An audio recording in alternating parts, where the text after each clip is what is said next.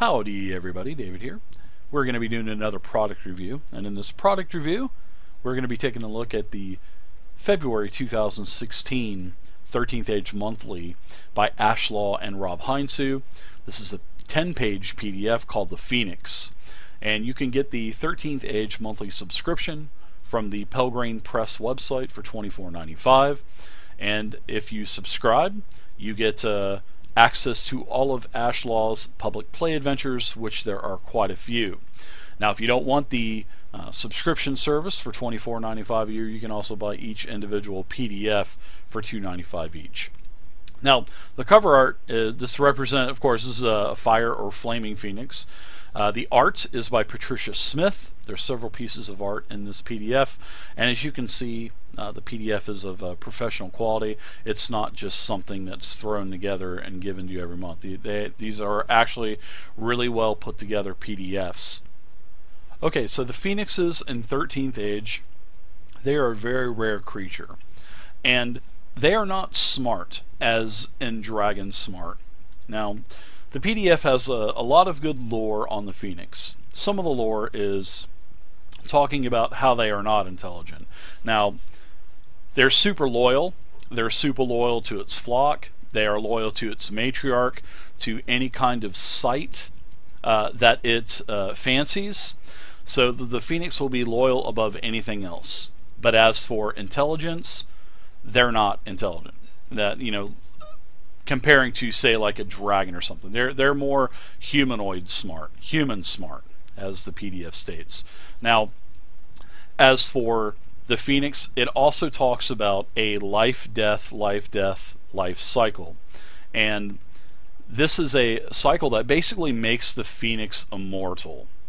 And the phoenix will, when it's ready to transition to another stage of its life, whether, you know, one example is basically if the matriarch of its nest dies or its flock dies, then the phoenix, being loyal to that matriarch, will decide that it is going to go to a new stage of its life. So it will encase itself into an egg and be reborn, and it's a very long and slow process, and the lore talks about this. Now, as for one more other thing to, you know, touch about the phoenix and to compare them with the dragons, you know, they're not going to be intelligent like a dragon. Dragons are super smart, all right, especially in 13th Age. Now, the phoenixes, they cannot communicate verbally with like humanoid, any kind of humanoid languages. There's no phoenix languages. They communicate through gestures and sounds that it can produce, and it kind of reminds me of what maybe Flipper and Lassie had done back in the 1960s, if you ever watched those shows. So the phoenix would be compared to something like that. Now, the dragon would just flat out speak to you, whether it be in draconic or human or whatever. So phoenixes, super loyal, they're immortal, they're always reborn with a life-death, life-death, life cycle. They can also transition from, say, a flaming phoenix like you had seen on the cover, and they can also transition to, say, a void phoenix or maybe a solar phoenix, and that would be in its transition stage as it dies and comes back as something else.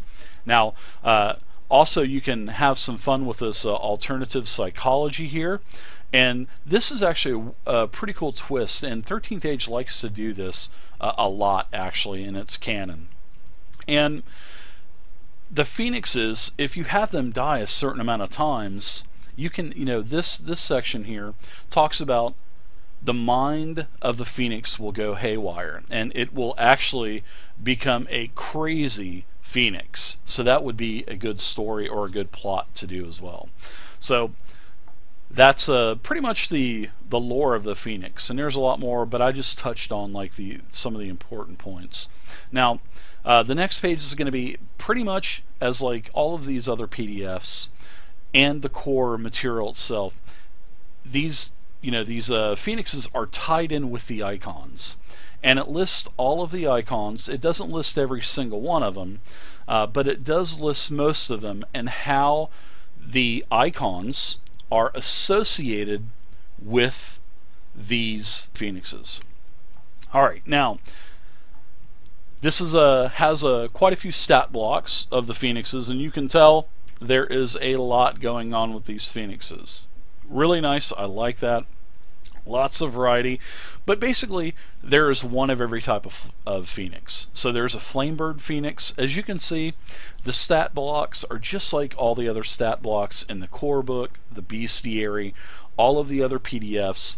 You know, there's all kinds of really nice quirks with these attacks. You know, natural hits, natural misses, missing damage, just like pretty much every other classes. Special triggers, all kinds of other, you know, Phoenix type of features, flying, flaming wings.